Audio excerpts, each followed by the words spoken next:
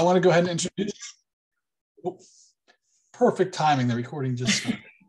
Cool, bam, recorded. So, welcome, Dan. This is the speaker series for Virginia Serious Game Institute, the VSGI, and we have several of them. We'll post a link in the chat in a moment. But Dan is our speaker for today, and he works at Filament Games. He's the CCO, and I'll read his bio really quickly from the site. He's a founding partner of Filament Games and leads their game design practice. He has designed games on a broad range of topics, ranging from marine turtle ecology to legal argumentation. In his tenure at Filament Games, Dan has overseen the development of more than 200 games for both schools and consumers. And of course, I'll let Dan introduce himself as well. And then I'll come back in at the end to kind of moderate the Q&A, and I can't remember what else I was going to do at the end. Oh yeah, I'll bring you back to like the next speakers that are coming to the speaker series, just to kind of highlight what's coming in the future. So thanks again, Dan, for being here. I'm going to turn my mic off. All right, cool. Thanks, Jacob. Let's see. All right, so I'm gonna hit the share button and then share a screen. I want to make sure it's the right screen so you don't just get a cascade of my face or whatever. So did that work? Are you seeing what looks like slides? Yes, we've got it. We can see it. Okay. We're not seeing it in the slide view now. There we go. Perfect. Yeah. Cool. Okay. So, yeah, basically, hi everybody. Yeah, Jacob told all truthful things there at the beginning about me.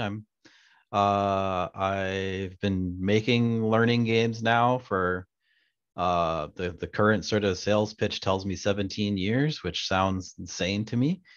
But yeah, we've been made a ton of different games. We've been in the positive impact field or learning game field for the entire time. And I'm happy to be a resource and talk about the field writ large anyway at the end of this talk. But my main focus today is just sort of highlight some of the stuff that makes the serious games field weird and different when compared to entertainment games. So the obvious disclaimer out front is like, I don't actually have a amazing personal experience compare and contrast here. I've been working in positive impact games the entire time. So I don't have grizzled veteran anecdotes about the entertainment side of things. I really just have from what I understand of entertainment game development contrasted with my personal experience in serious games. So most of my points are going to be all driven around like, what are things that make what we do unique in our field, and less about what's really unique and specific about the entertainment field. Yeah, so I think I think something like not a lot of slides. So it's going to be, a couple, well, more than a couple points, but hopefully afterwards I could just be a resource and people can ask what they think about the field and how it works. The main giant, huge difference between our two fields is what sort of becomes like the lodestone for development when you're making a game, right? So an entertainment game, in some ways you could say has the luxury, but in some ways you could say has the necessity that it's pivoting around engagement no matter what. So I'm not trying to pick on Candy Crush here in any kind of negative way. It's just that Candy Crush is a game that's been painstakingly streamlined and smoothed and polished and to be as feel good of an experience as possible. I think maybe when Candy Crush was made, someone probably thought candy was really cool visual thing, but if user testing had suggested that monsters would have been better than candy, then they could have happily moved away from candy and been like, we can crush anything in this game, because really it's about the experience, the fun, the scaffolding, and the engagement and the stickiness of the experience rather than anything else. So I think that in some ways that can be an anchor that's difficult to navigate for games in entertainment. I had a friend who worked a long time ago on an Incredible Hulk game and it was in the entertainment arena. And the publisher came back to them and said, "Hey, we did some user testing out there, and the kids they want stealth in their game, so you have to add stealth to your game." And the team was like, "We're making an Incredible Hulk game. Uh, you throw cars. This is not a stealth scenario." But the publisher was like, "Well, figure it out." And they did figure it out. You had Dr. Banner had to like escape out of a lab, so they did successfully integrate stealth into the game. But really nothing ultimately matters past making sure that the game is fun and is super engaging, and you have a lot of freedom in some sense to be able to pivot. You can throw out big hunks of what may have been considered core design to get back and find and explore and maximize engagement. And obviously serious games also care about engagement, but we have a different lodestone. We actually have the mission statement for what is the impact you want your game to have.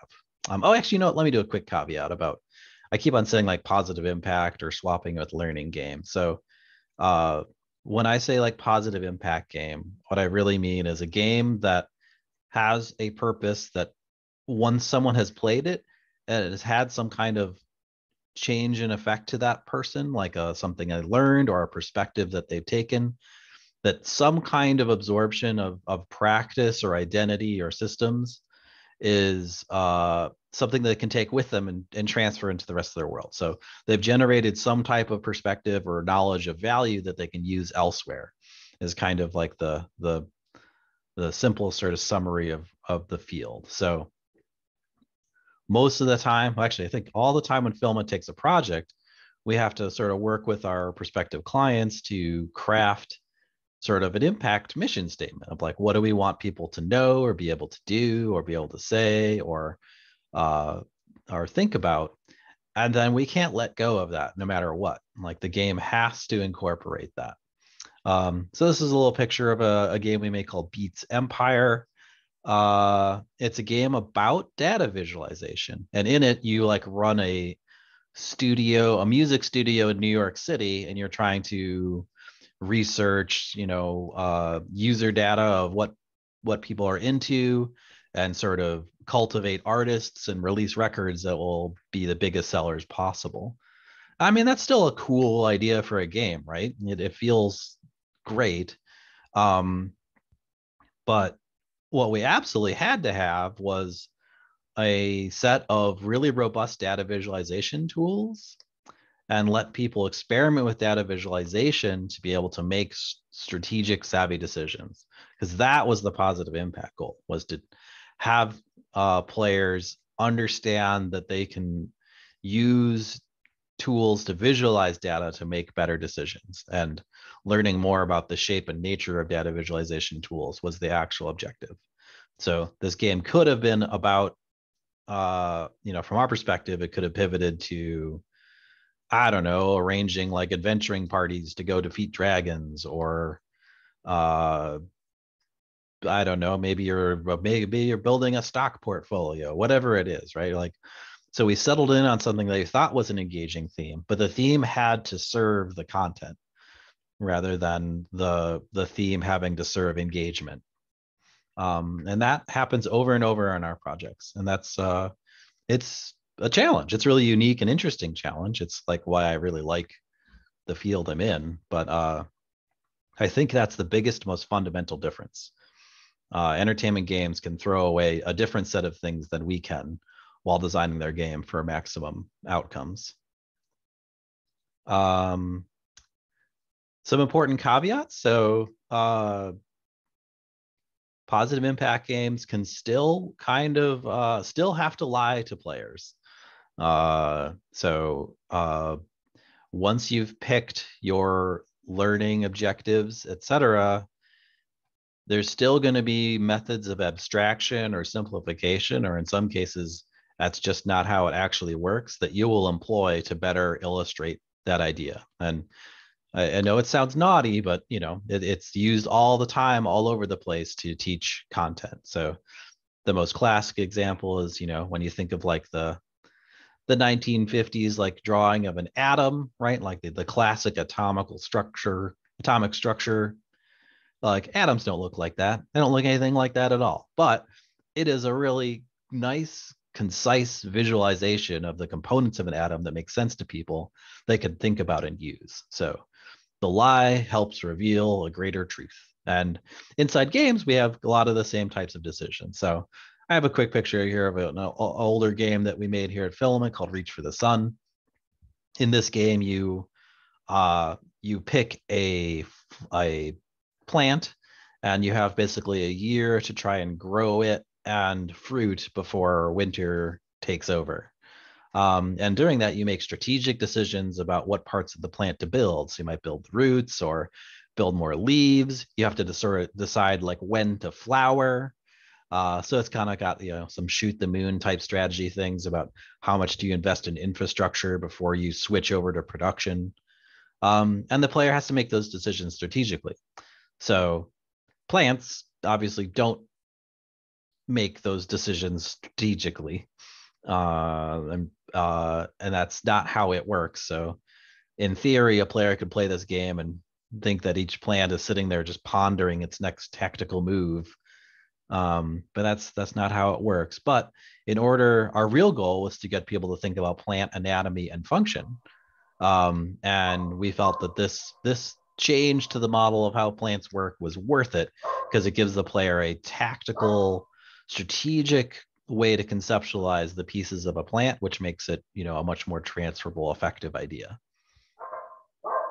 A similar sort of misnomer that often happens, like, I don't know if people remember Spore from Will Wright, a classic sort of macro evolutionary game where you go from like a single cell organism up to space travel. And I've definitely heard people be like, oh, what a neat game to like teach evolution. But you make, active decisions about each adaptation that you want to develop your creature for along the way. So if anything, if it's an educational game, it's an educational game about intelligent design, not evolution. But and so it's it's an interesting thing. So you could say that a game like Spore teaches interesting ideas about what are types of adaptations for creatures, but if your goal when you made Spore, which it wasn't their goal, but if your goal was to make a game about evolution and you made Spore, you would have done a really dangerous thing and actually imparted the exact wrong lessons for how adaptation works. Let's see. Oh yeah, I got another caveat. So we also have to we do have to make some concessions between engagement and authenticity.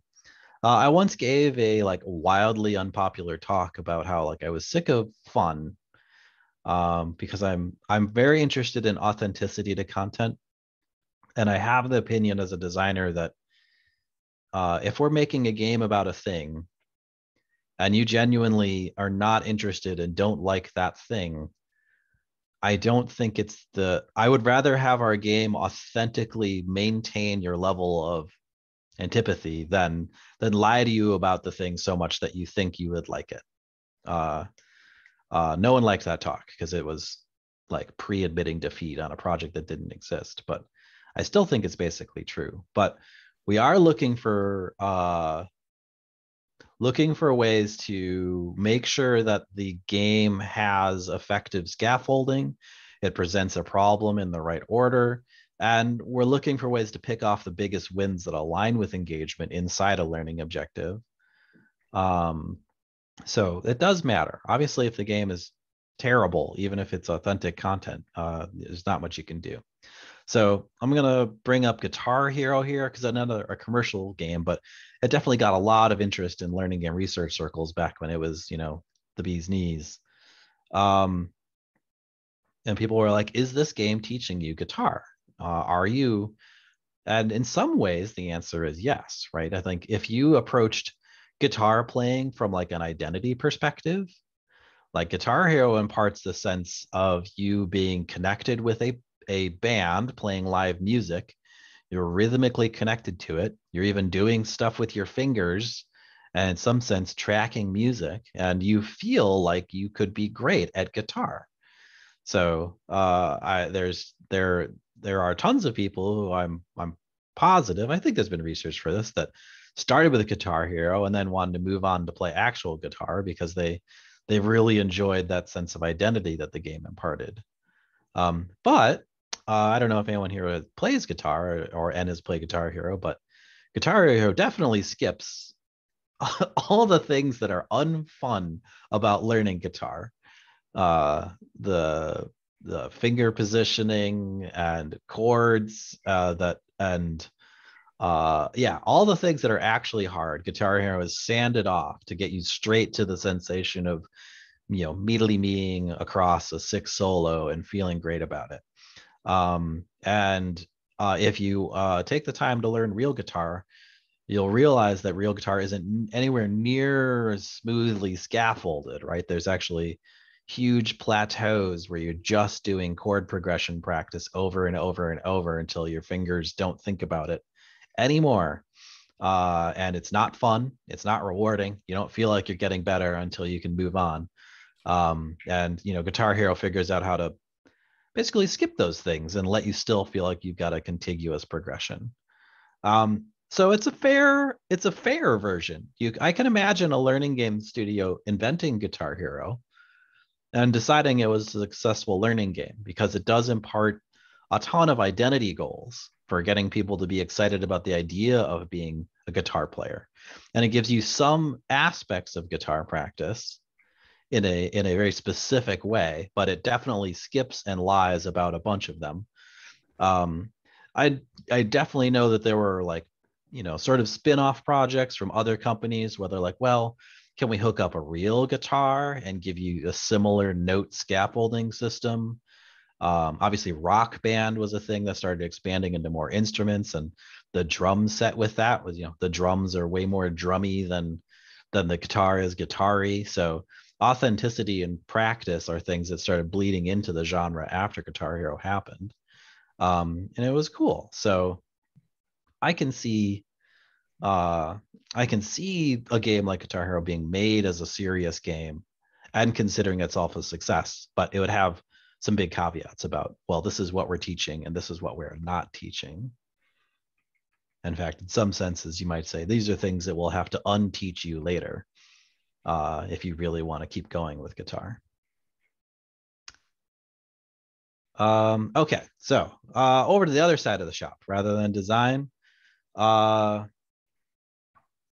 business model that drives serious games and is just a totally wildly different model. Like it has almost nothing to do with either the AAA or indie game components of the industry. In some ways, this makes me feel like we're not even in the same industry. So,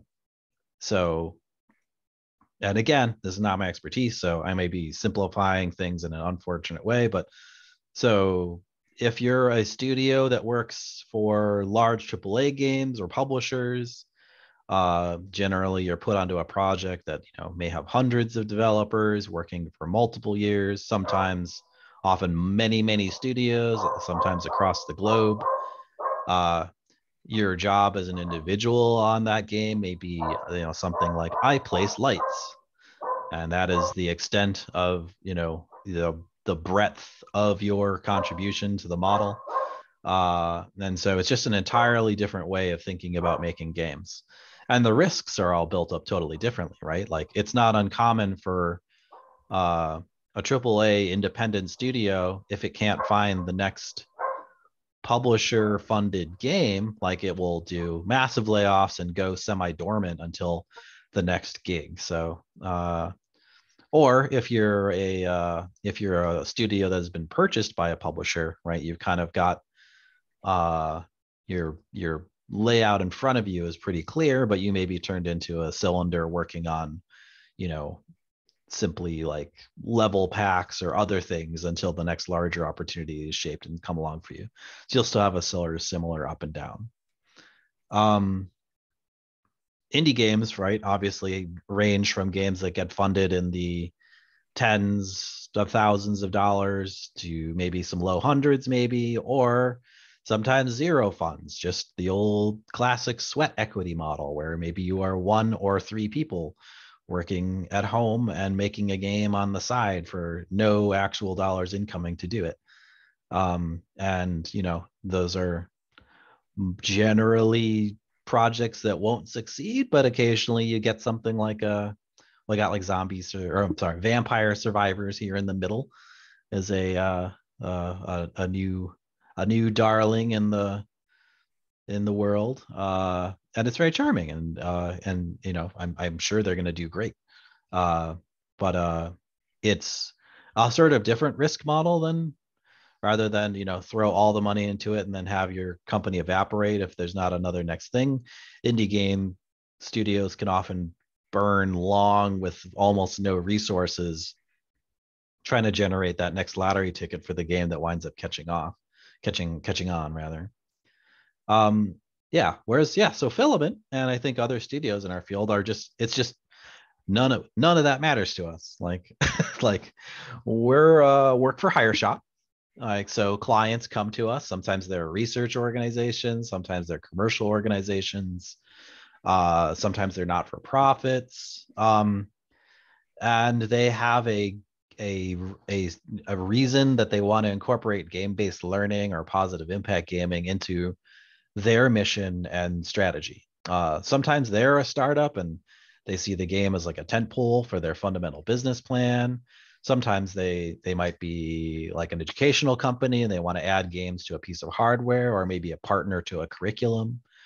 But whatever it is, like it's just a totally different size thing. On the average Filament project gets measured in the lower hundreds of thousands of dollars. Sometimes it'll be post $1 million. It's never 10 million. It's never 100 million. And Filament's sort of arranged. I sort of think of it as like by team composition, we're kind of reassembling swarms of indie teams over and over. Like we usually have roughly monodiscipline teams. There'll be like a designer, a programmer, a UX person.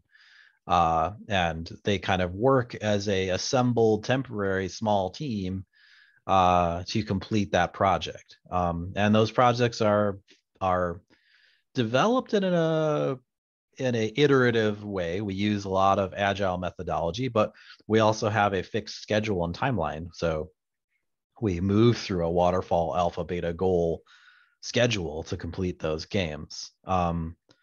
So sometimes, especially in like AAA, right, it's not uncommon for a game to get delayed 6 months to a year or more, and those are entire cycles of development inside Filament. We would just make another entire game in that time. So the success of our model is based on generally having a large collection of multiple projects and in at once, which creates stability through quantity. And then usually we're working on maybe 1 or 2 sort of bigger experiences or kind of like anchoring the studio.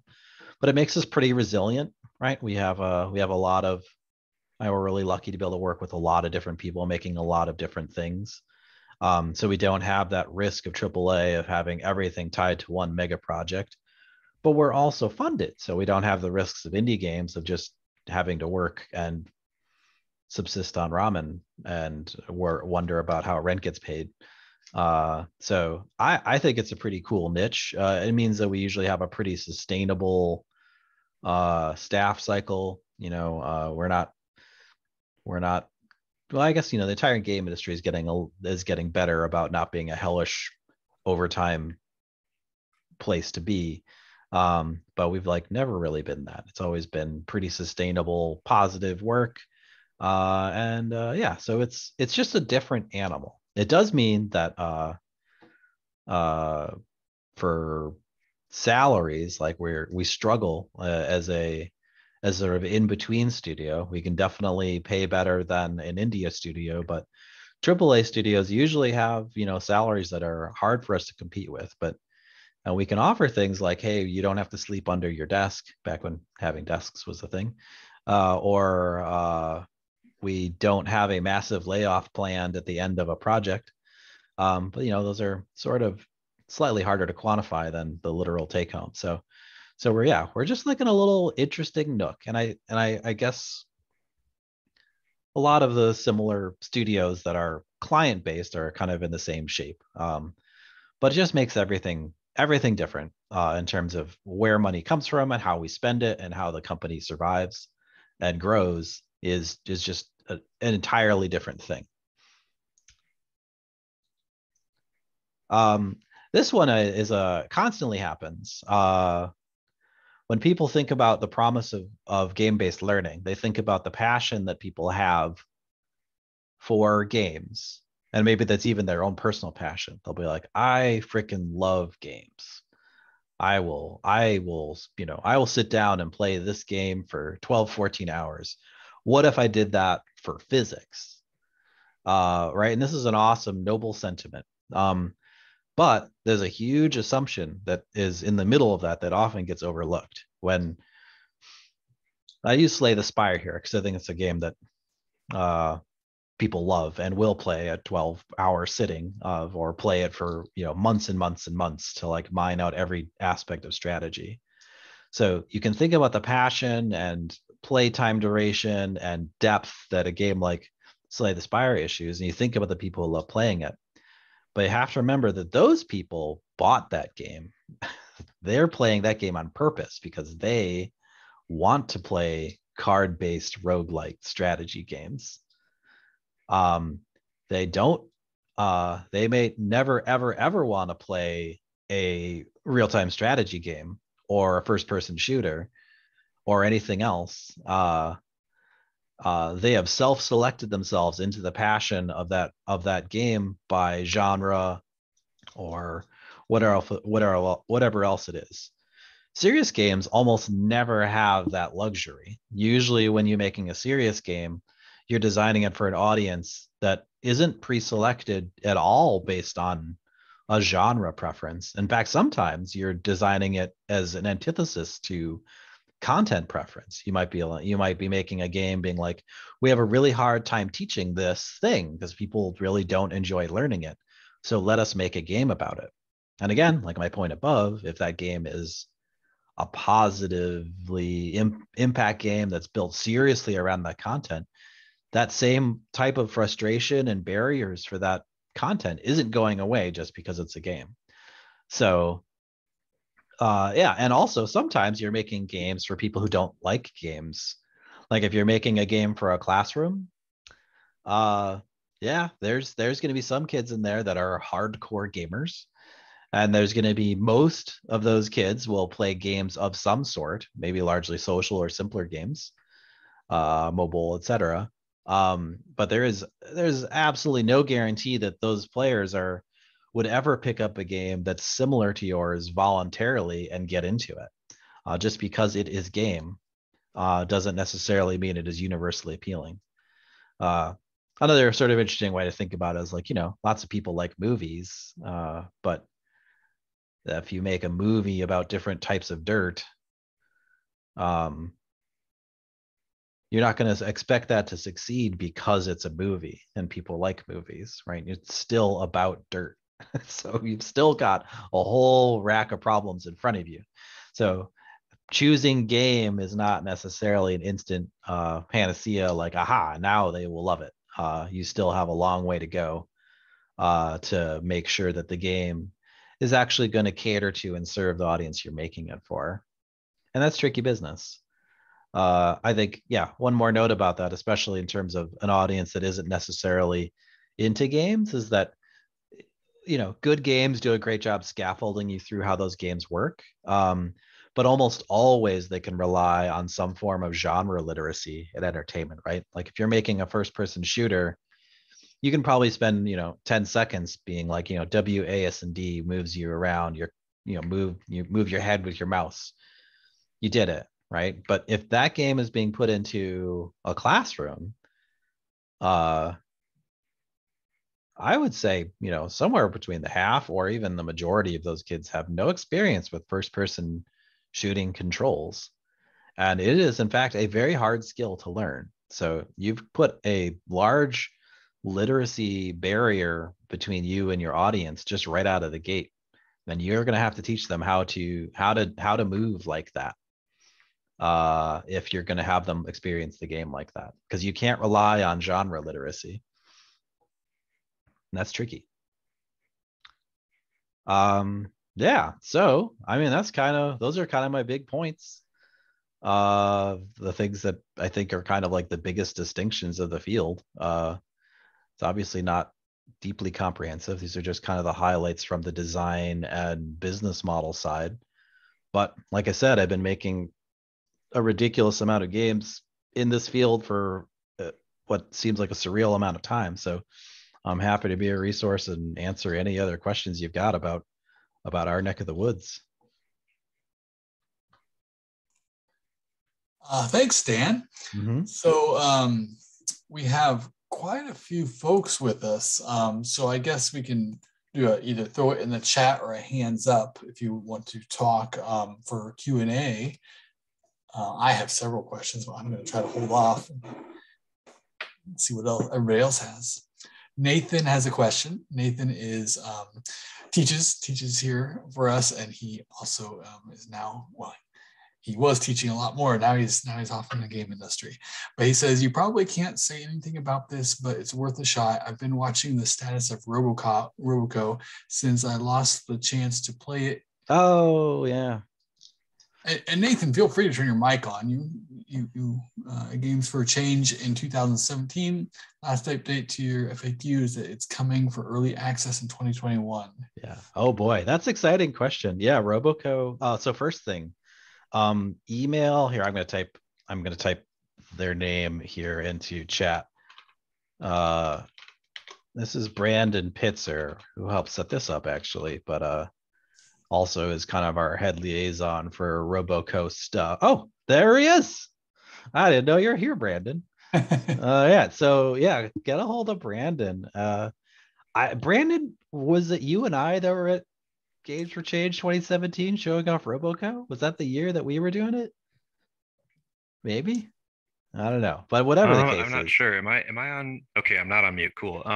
Yeah, I think I was definitely there in their arcade area up at the top, and we were showing a very early VR first version of it. Actually, that predated the PC edition of it. Yeah, So anyway, send Brandon a message, and I don't know where we are in terms of our cycle of sharing builds. I know. I'm sorry, I missed the start of that question. Was it there's an FAQ that's saying something about 2021? Yeah, yep. I actually, I check back on your website every once in a while just to see what the status is. And the current status is the FAQ says it should be coming for early access in 2021. That's on this page. Yeah, we did have a very limited Steam build put up in last year, but yeah, we're in the thick of development. It's going awesome.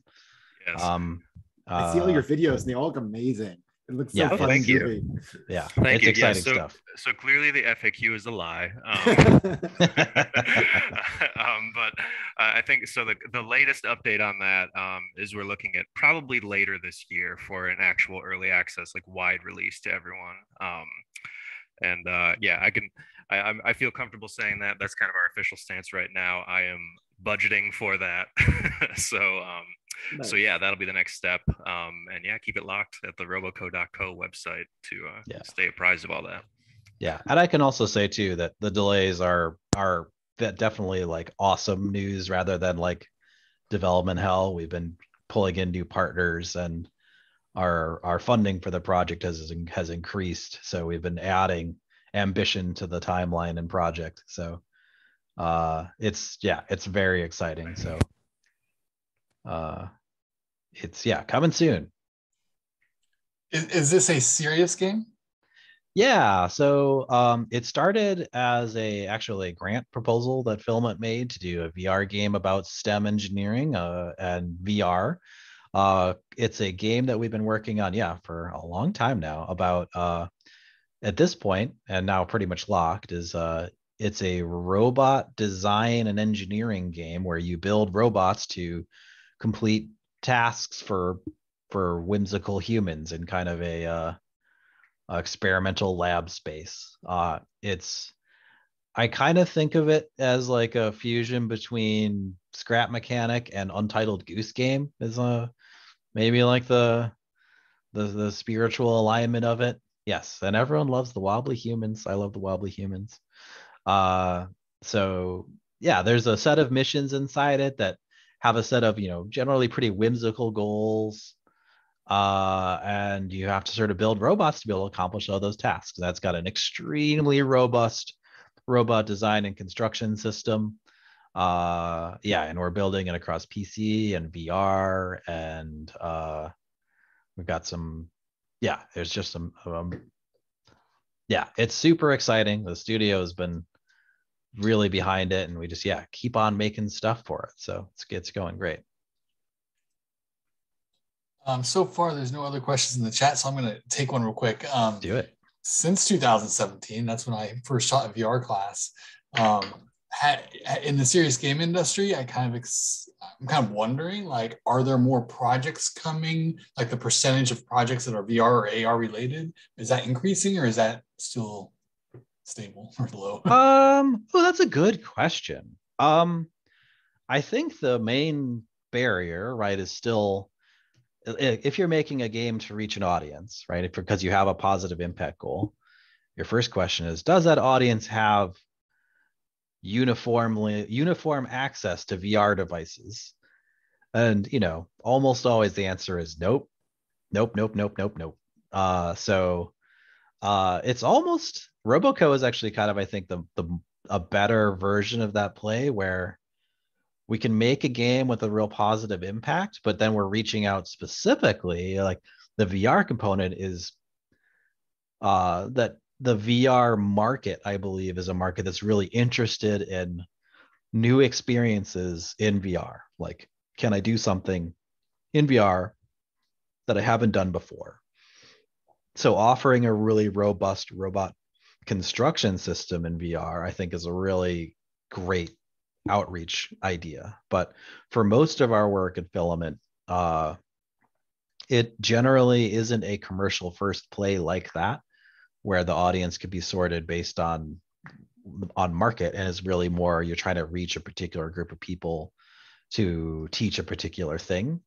And then when you line that up with the Venn diagram of who's got VR, it's generally not a great wedge. So there definitely have been VR projects inside Filament, and we do them and we love them, but it's still too early to say I need to make a game about X for these types of kids. VR is the answer. In fact, I think it might have been honestly more likely back when they kind of had Google Cardboard, et cetera, was sort of out there as being pushed and supported, but now we're shifting into like good news where everyone's looking more seriously at more higher fidelity VR tools, but they're still very far from being in the hands of the average user. Thanks. We have a question from one of our faculty here, Professor Ted Prowett. All right. Hey, Dan, nice to meet you. I've been a serious game designer for about 15 years and followed your company very closely. I'm currently working on a game to teach middle school students about STEM related to Titanic. You go inside the boiler room. Oh, cool. So maybe talk sometime. One of the things that's interesting to me, and I think that you've really worked hard to solve that dilemma, is the connection between the pedagogical content knowledge or the content and the gameplay. So that's kind of where, like, I can show the boiler room, I can take them in, they can see a cross section of the boiler. But then my question is, like, where do you go from there? Like, how do you think through that process when you're designing a serious game? Because it's a completely different, set of ideas So I'm kind of intrigued. Oh, Pick your sure. brain even. Yeah. This is a great question. I've thought about this. Filament actually has a pretty reliable kind of I call it like the 3 gates, and our methodology is pretty straightforward actually. So step 1 in Filament is identify learning objectives. What is it you want to teach? What is it you want someone to know? Step 2, identify assessments, like or if assessment is too spooky of a word because it sounds too much like quizzes, be like identify measurements. How would you like to measure whether or not you've had the impact that you want? Once you've done that, we basically use 3 different strategies to migrate those objectives / assessments into gameplay. And I'll go through them pretty quickly. So the first is verbs, right? So in games, you do stuff. And if your learning objectives are about doing something, if you want someone to be able to do something that they couldn't do before, and then you can ask yourself, can I make a digital version of that action that makes sense? Is it portable to a digital experience to be able to do that thing? And if that's true, then you've got a really straightforward conduit of saying, aha, okay, I will scaffold, offer reward structures, and complexify that action over the course of the game. And now you've got an engine that'll drive the entire game. So you give players an interesting verb of something they can do and how to get better at it and how to make it more complex. And it's tied to your objectives. Thing 2, so if it's not verbs, it might be identity, right? So games can do a lot of things, but one of the most unique things that games have is the ability to impart sort of a merged identity where the game can say, you are this person. You're also you, but you're also this person, right? And even in commercial games, a commercial game can say things like, you're a lawyer now, you're a cook, you're a car thief, you're a dragon slayer, you're a drug dealer, you're a floating god-like entity that can control the civilization, whatever it is, right? The game just says, you're this, and players say, okay. And so if your objectives are about understanding a perspective, about trying to understand maybe a professional practice as a job that has a particular perspective, or whatever it is, if identity is a core part of your objectives, you can place the player in that identity, get them to understand that perspective and those constraints, and now you've got an engine for how to make the game work. The last one is systems. So games are, especially from like a design reductionist perspective, like games are made out of rules, and players are asked to inhabit and master those rules in order to be good at the game. So if your learning objective is about some type of ecology or ecosystem or anything that has complex inputs and outputs with unexpected outcomes, and you want you want your learners to understand those things, you can shape the game's actual inhabited world along that same system, ask people to inhabit and master it, and they'll come outside. Once they leave the game, they'll have had an extremely robust dynamic understanding of how that system works. So lots of games we make will be a blend of all 3, or maybe it goes hard on one. So it's kind of like we look at all 3 strategies and figure out how to do it, but we just do that like over and over and over and over. So I guess for your case, it's almost kind of interesting when you do history games. A lot of the time, the first instinct is, aha, we will make the game place you into that moment in history, right? And that makes a bunch of sense and is in fact a totally valid strategy from the identity perspective. If you're like, I would love someone to understand this content from the perspective of someone who lived in it. And it might even be systems, right? Like if you want to make a game about like the collapse of the Roman Empire, give someone like a logistics management problem inside how to maintain like a failing colony on the German border or something like that, right? Then you've got another angle. But a lot of the time, if you look at your learning objective maps in history, a lot of it is sometimes like, well, what is actually the practice of the historian rather than what is the practice of a person in the past, right? So looking at documents, considering sources, constructing multiple perspectives, sifting through evidence, those are all like verbs. Those are all now things that you can ask people to perform as historical practices that can be gameplay tools. And like a quick shortcut, and that was like, something like let's see, Phoenix Law Ace Attorney, not that far away from trying to make some type of historical game. So rather than evidence to like figure out who stole the diamonds, you can be like, how can you assemble source materials and make an argument about something that happened in the past? So you can look at historical practice as your origin for verbs. And at least based on how you described your project, that might be the way I'd go, being like, how can the player analyze the wreck of the Titanic and put together, solve a historical mystery? And what does it mean to analyze, right? It can't, beyond just, oh, I found the goblet on the ground, but like what, trying to, what is stuff that's actually from the wreck, or what are things that are introduced later, or, putting in historical practice into the investigation of the wreck would be the route I would go. Thank you so much. Yeah. Yeah, I love the showing of the 3 gates. I just have to ask, is that something Filament, or is that something I should know from? That is a filament-y thing. It does have a catchy title, so yeah, it sounds like a thing. But yeah, the three gates. I think I just use it over and over. It's like, yeah, it doesn't never is useless. So yeah, almost everything fits into that somehow. Yeah, I'm really big on I really like tools like that are, it's just useful, right? Like you can argue about whether there needs to be a 4th tool, or maybe one of those tools is actually 6 tools but it's like, it's like a tool drawer. You can grab one of the 3 and apply the wrench and see if it works, and it gets you there. So yeah. Robbie has a hand up. Robbie Dietrich is also a faculty at GMU. Welcome. There we go. There's the unmute. Hi. Hi. How's it going? Good. So the question I'd like to ask is, do you ever find yourself running into sort of constraints as far as the sort of like aesthetic choices you could make for your games? Does it ever frustrate you?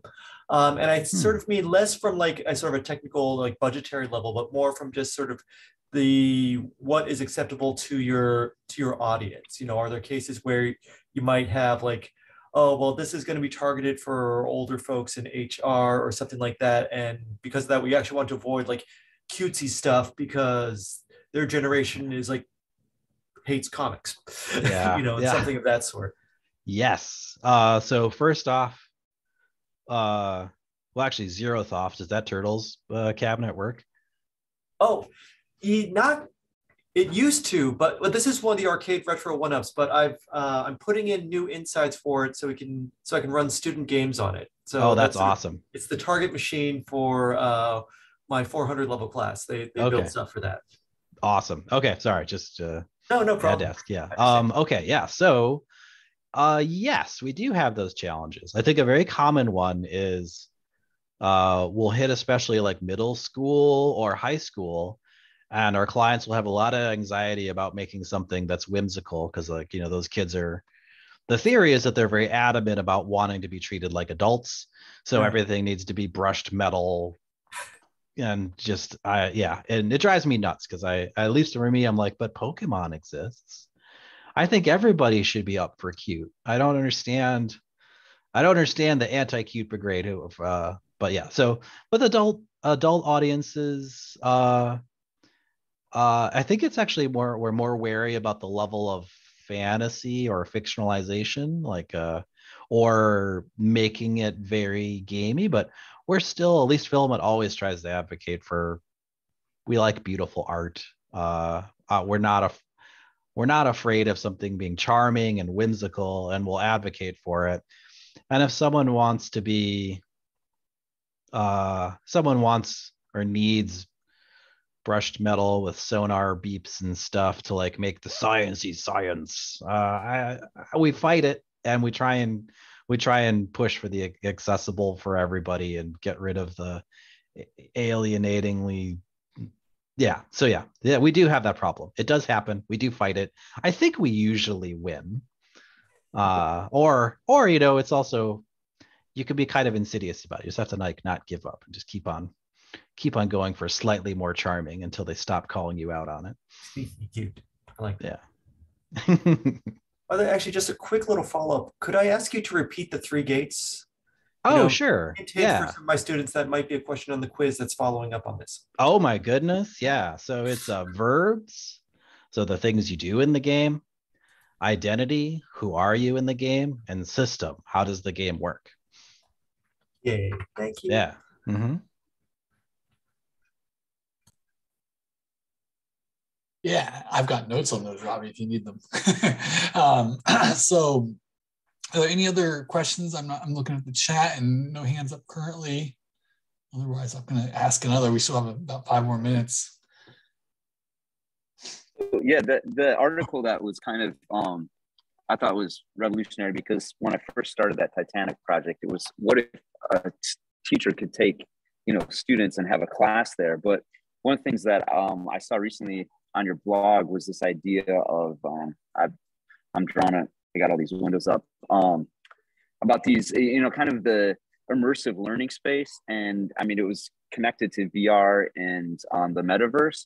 But I was thinking, how do you envision that really maybe changing classroom environment, going forward? I mean, because serious games is just, whereas I felt like 10 years ago, like in 2 years, serious games will be nothing. It just got to keep sustaining, but it just seems like it's set to kind of grow. So as a field, I mean.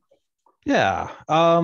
So the VR, just virtual spaces, and like, yeah, with the arguably grim cyberpunk future of metaverse. I don't know. I'm not actually a great futurist. I feel like, at least from my perspective, when I think about making games about in VR, or even stepping back one, just being like 3D spaces for games, I really kind of think about like, well, what do those things gain me as advantages, right? So, and VR actually has a unique set of advantages different than other games. In fact, it's almost another genre. It's almost not quite game making anymore. Like a quick example is that inside Filament, we found that UX, the user experience department at Filament, rises in power and responsibility on our VR projects, because so much of whether or not a VR experience is going to be engaging is whether or not the map to the human waving their virtual mittens around makes sense. All right. And that's such a gigantic component that the game designer is along for the ride on some of that stuff. Right. So we have a shift of creative responsibility is just try to make the VR work as a genre. But a lot of the time, again, I would just go back to my objectives and be like, is what I want to teach more effective because it's put into a virtual environment? Does that gain me an affordance? Something like the Titanic has an obvious great VR mapped affordance, because one of the things that VR can do better than anything else is a sense of scale. Like if you see a picture of an elephant, you'll be like, oh, look at that, an elephant. Stand next to an elephant in VR and holy crap, elephants are big. And no other medium actually can sell you on a sense of proportion and scale and placeness being there. So the core premise of Get to the Titanic is an awesome one, because it really will have a really visceral impact of no one, like I literally will never forget when I stood next to an elephant in VR. It had burned into my brain, right? Some part of my brain's like, whoa, they're really big. So, it's on my list. And same with the Titanic. You'd be like, holy cow, there it is. Yeah, so it's like looking at the funnels. I was in VR and I just, for looking at the funnels actually went up in space. That was like incredible. Like, that was kind of an incredible experience. So you're right. Yeah. I would say like the grimdark alternative, and this is something that I way back when I worked at that like online learning research center, one of the projects was like, let's recreate virtual classrooms in Second Life, because that was a thing. That still is a thing, but and so the idea is that kids would take their avatars and sit at desks, and then the teacher would control their avatar at the front of a blackboard, and they would have entirely the same experience as a regular classroom. Same old. Yeah, but now you're looking at a screen that's looking at a blackboard that's like something like a fifth of your screen and at a weird angle, so now you can't even read it. Like, so nothing has been gained, so much has been lost, everything is worse. But you can have fox ears, I guess, so it's okay. So I definitely am not interested in, I don't think anyone should be interested in virtual spaces as replacement of physical space, because we already have physical space. Use VR specifically to create experiences that you couldn't accomplish in physical space, and create experiences that actually use the benefits of the tools. Making a super boring class in VR is going to be just as boring, except now you've got eye strain on top of it. That's why I'm not a futurist. I'm too cranky. So I'm sorry. Yeah. There may be a couple follow-up questions, but I want to give you the opportunity to end the session, because we have a lot of students here and they could probably talk your ear off. But it is 1 o'clock, so this is normally when we end. I'm happy to wrap up the questions we've got going here. That would be fine. Okay, great. But for anybody else who has to take off for a class or whatever, thank you all for coming, and stick around if you have more questions or you just want to hear some more chatter. And we will be posting this on the VSGI website. So if you want to watch the recording in the future, you can. And there are, and I think Riza already put that in the chat. Maybe you could drop it in there again, that website, and there you can see who the future speakers are. I'm not going to talk about them right now like I usually do, because I don't want to derail the conversation. So thanks again, Dan. And I think the next person who had a question, unless it was already answered, was Michael. Was there a hand raised in there somewhere too? That was me. Okay. I have forgotten my question actually, so there's that. Was Thank it the same question? It was a wonderful little talk here. Yeah. It may have been the same question that Tony asked in the chat, which I think Brandon answered. Yeah. So are there any other questions then? Well, it looks like there was a question about how do people with grants and stuff know how to come to Filament? That's a great question. And it is, I don't have a super handy answer. We've just been really lucky we got started in the field at a time when the iron was really hot. So we just had opportunities based on the field there have been learning games for a long time, but the field was kind of reborn around then. And so at this point, largely, Filament doesn't do a lot of hunting for projects. People have seen our work, they see our portfolio online, and they send us messages, and then we figure out how to work together. I acknowledge that is a tremendously privileged answer. I just sit here and projects show up. But yeah, I think we've got I guess if I had advice, a strong online portfolio. And Filament got started on a project that was a consulting project that was it was not dev. So we just worked with folks who wanted to ask us questions as some kids who knew about games and learning. And that turned into dev. And then we were working on our own projects. And so we kind of turned the crank ourselves, but originally our goals were just to start the conversations with folks about how to start making stuff that could matter. So I think maybe look across your university and your professors and find out if there's opportunities to provide dev and design, and just get some projects going and put in, show up to, well, once conferences are a thing again, I bet you GLS is going to be great. Show up and see if you can get involved. And I'm sorry, it's not a great answer. We were very lucky. We're very fortunate to wind up having a business plan of like just keep trying actually worked. And I acknowledge that doesn't always work. So I was brought up in the chat, but I'll just reiterate that Robbie, who's with us, will be the next VSGI speaker on creating retro homebrew games, and he will be speaking on the 23rd, February 23rd.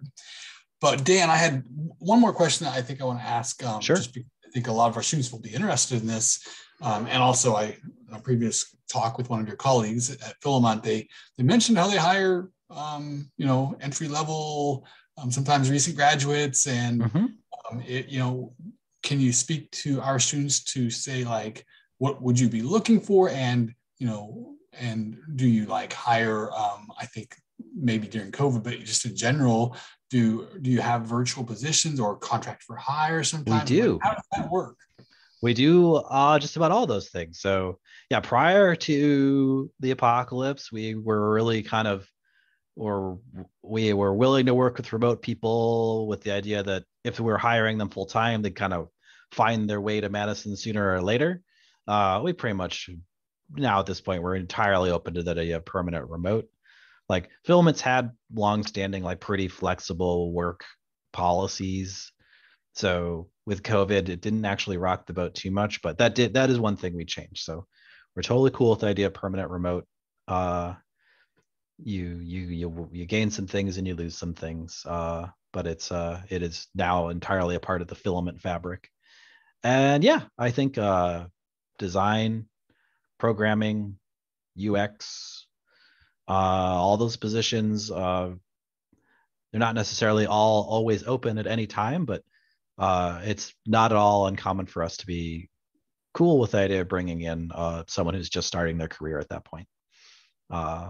And like I said, we're in a really weird niche in the industry, right? So we're somewhere in between indie and big, closer to indie. But if you're looking into getting into the games industry at large, I'm comfortable with the idea of saying like we're a pretty cool stepping stone. Like you can get a lot of real games industry experience making real games, and maybe your goals are to, well, don't go to Riot, but I don't know, maybe you want to go make bigger stuff afterwards. We're a pretty cool place to get your chops done. And sometimes that's people's plan, and then they stick around anyway because it's just a pretty good time. But yeah, so I mean, I've never been to Riot. One of our producers went to Riot and had I would say they had a great experience or anything, but they did get to make some very cool stuff. It's yeah. Actually, yeah, probably don't go to Riot. Oh, I'm sorry. All right. So are there any other questions for Dan? Dan, thank you again. I think we can go ahead and stop the recording, whoever is controlling that. Thank you again. And